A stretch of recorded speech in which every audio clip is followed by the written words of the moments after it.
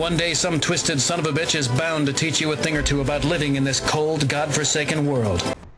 Hi, I'm Johnny Engineer Turmel, running for Prime Minister of Canada in the 2011 election, and I'm here to tell you why low-level radiation is so dangerous. When you hear them say on TV, oh, low-level radiation, not dangerous, they're lying.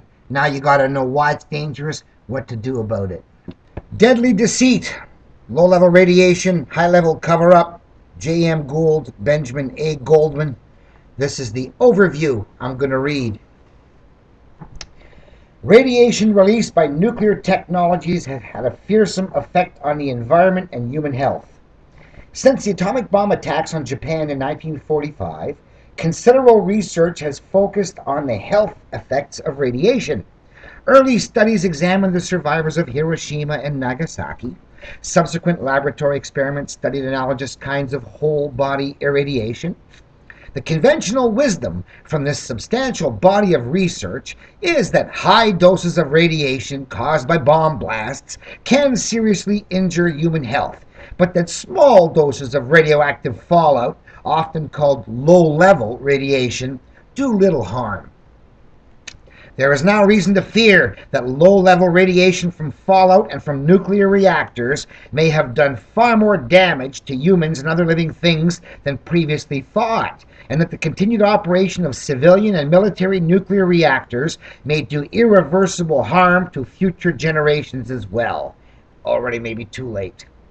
The chief findings in this book revolve around statistical estimates of excess deaths that have never before been part of the public debate on the dangers of low-level radiation. They may shock the general reader because there has been a sustained effort to withhold official data from the public. Nuclear physicists realized as early as 1943 that fission products released into the atmosphere could enter the food chain, and when ingested, could accelerate the deaths of millions of persons worldwide. As related in Chapter 7, Linus Pauling and Andrei Sakharov calculated in 1958 that millions of people would die prematurely from the ingestion of fission products resulting from fallout from atmospheric bomb tests. Today, we're in a position to review the official U.S. mortality statistics for nearly 9 decades of the 20th century to find that the chilling predictions of Pauling and Sakharov may have been fulfilled not only during the period of atmospheric bomb tests, but after every major accidental release of nuclear fission products.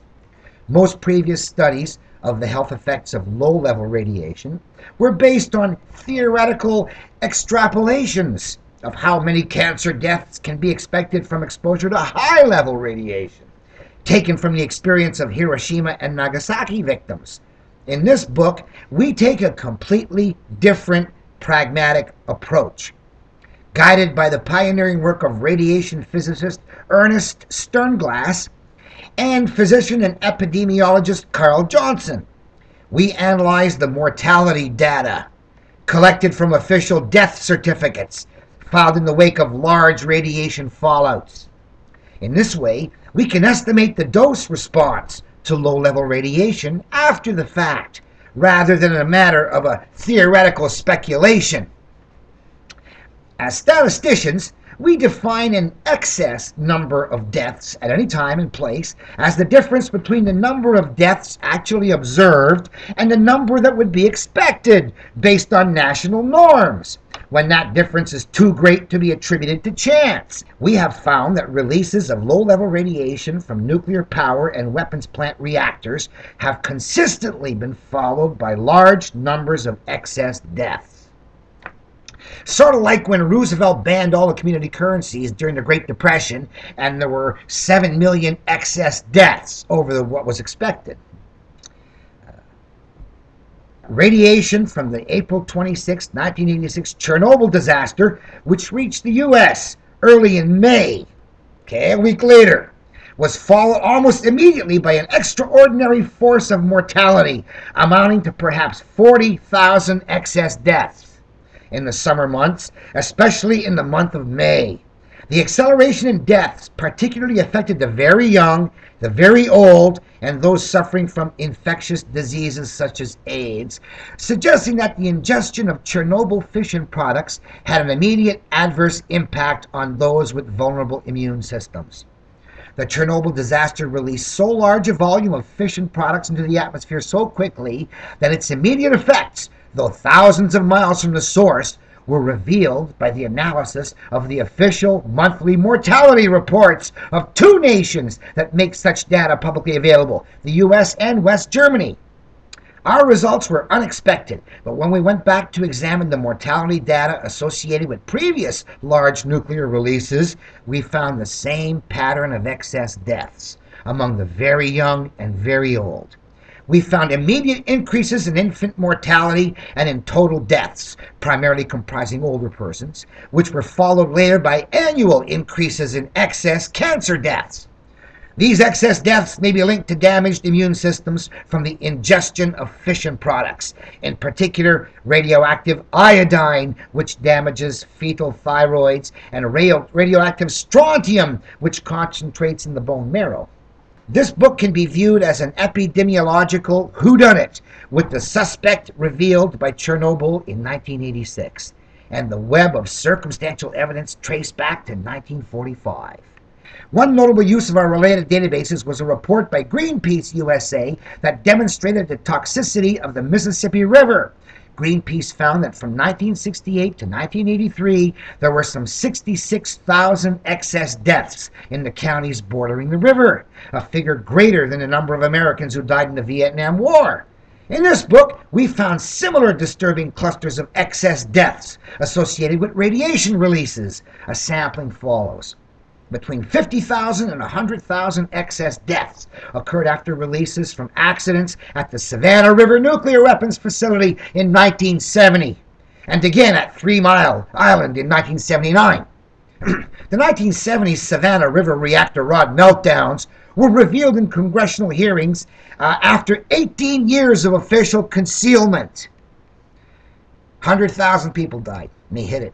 The government claims that no radiation was released as a result of the accidents. Yet, because the Savannah River facility is under military control, accurate emissions data are not publicly available. The significant increases in excess deaths suggest a substantial release may in fact have occurred. The Brookhaven National Laboratory has documented hundreds, if not thousands, of routine and accidental civilian reactor releases since the mid-60s, the largest of which occurred at 3 Mile Island in 1979. As in the Savannah River case, excess infant deaths from birth defects increased significantly after the 3 Mile Island accident, as did excess deaths from child cancer, lung cancer, heart diseases, and other causes. Chapter 6 provides evidence of official concealment and falsification of key data on radiation and its health effects, indicating why these findings have never been made public before. We believe that the cumulative magnitude of atmospheric nuclear weapons testing may explain what has hitherto been a great epidemiological mystery. In the 1950 to 1965 period, mortality statistics inexplicably stopped getting better. After decades of improvement going back to the discovery of antisepsis early in the 19th century. During this period, the volume of fission products released into the atmosphere was equivalent to the explosion of some 40,000 Hiroshima bombs. This terrifying figure was known to the leaders of the Soviet Union, who were responsible for 2/3 of the total yield, most of which occurred in 61 and 62, and to Presidents Eisenhower and Kennedy. Although the magnitude of the nuclear orgy was not publicized at the time, it led to the US-Soviet agreement to ban atmospheric bomb tests in 1963, after which mortality rates resumed their annual, though somewhat diminished, improvement. Kennedy Khrushchev, good boy. Many members of the baby boom generation who were born into the nuclear age sustained an observable degree of immune system damage. The successive cohorts of persons born since 1945 who were exposed to ingested fission products in utero, at birth, or in early childhood are now registering ominous increases in their mortality rates. That's my generation. These generations are disproportionately affected by a wide range of immune deficiency diseases, including AIDS, chronic Epstein-Barr virus, known as yuppie influenza, or chronic fatigue syndrome, and many others. The heretical hypothesis, first advanced by radiation physicists Ernest Sternglass and Jens Scheer, that may explain why AIDS first emerged in wetlands Africa in 1980. These areas of high rainfall received the highest fallout during the years of atmospheric bomb tests. They didn't do it near to the States and Russia, they did it near to Africa. In our effort to investigate this epidemic at the local level, we found that publication of cancer mortality data by township routinely available from the Connecticut Department of Health and Services since the 1930s was terminated in 1977. We think that post-1976 mortality and morbidity data for the towns close to millstone reactors may also throw light on the outbreak of Lyme disease, first reported in the area near Millstone during the fall of 1975. An equally startling hypothesis is posed in Chapter 8, where we suggest that fresh milk from dairy farms near nuclear reactors may have contributed, along with the increased poverty and other causes, to deteriorating infant mortality in certain urban areas over the past 2 decades. This hypothesis was suggested to us by statistics related to the Nuclear Regulatory Commission's unprecedented closing of the Peach Bottom reactors on the border of Pennsylvania and Maryland on March 31, 1987, because of operator negligence going back to 1974, 13 years before they were shut down. The reactors had a long record of excessive releases of short-lived radioactive element iodine-131. The Peach Bottom reactors are located in one of the nation's most productive dairy farming areas, which supplies fresh milk to the entire mid-Atlantic area, including the citizens of Baltimore and Washington, D.C. After Peach Bottom was closed in the summer of '87, infant mortality in Washington, D.C. plunged to the best rates in some 20 years. This evidence suggests that the dose response is supralinear rather than linear, which means that infant mortality rises more rapidly at low doses. Low-level radiation may be more dangerous than high-level radiation. Another example of the supralinear relationship was offered in the wake of Chernobyl. The June 1986 increase in infant deaths over June 1985 in the U.S. was a full 10% of the increase in West Germany's Baden-Württemberg province, even though U.S. radiation levels were only 1/100th. 2 1/1000th is great. So you take the square root of the 100, and whoa, it's 10. So you would have expected a lot more, 100 times more dead people in Germany, and you only had 10 times more. This crucial evidence supports the 1972 laboratory findings of Dr. Abram Petkow, a Canadian radiation biologist, on the dangerous effects of free radicals created by exposure to low-level radiation. Free radicals are charged particles that can penetrate and destroy the blood cells of the immune system, especially at low levels of radiation.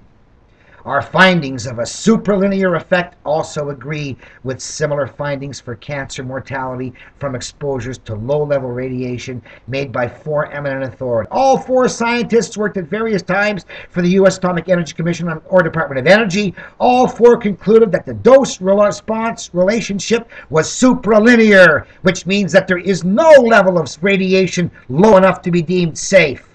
The government terminated the services of all 4 when they each independently came up with what Dr. Goffman has called the wrong answer. That is, the opposite of what the AEC wanted to hear. The supralinear dose response, more dangerous at low level, for infant mortality may apply to all deaths from immune system damage caused by radiation-induced free radicals, the so-called Petkow effect. That without fundamental change, the death rates of all age groups will begin to rise in the 21st century, canceling out previous advances in longevity. The statistical probability is less than 1 in a million that during the summer following the Chernobyl accident, the excess deaths observed in the U.S. were due to chance. Equally improbable were the excess deaths observed in West Germany during the same period, and as related in Chapter 3, ornithologist David DeSanti found at the same time that the number of newly hatched land birds counted by the Point Reyes Bird Observatory in California in the late spring and summer of 1986 dropped 62% below the average of the previous decade. This book is a challenge to the scientific community to identify plausible alternative explanations. There are none for 1,000,000 to 1 shot. The charges made here are too important to be left to experts for resolution. Continued reliance on nuclear technologies may pose an ongoing threat to life on Earth. The potential danger warrants the widest possible audience and public debate. So this book was written in 1991, 20 years ago, and nothing has been done. Well, that was it. It's all downhill from here, bud.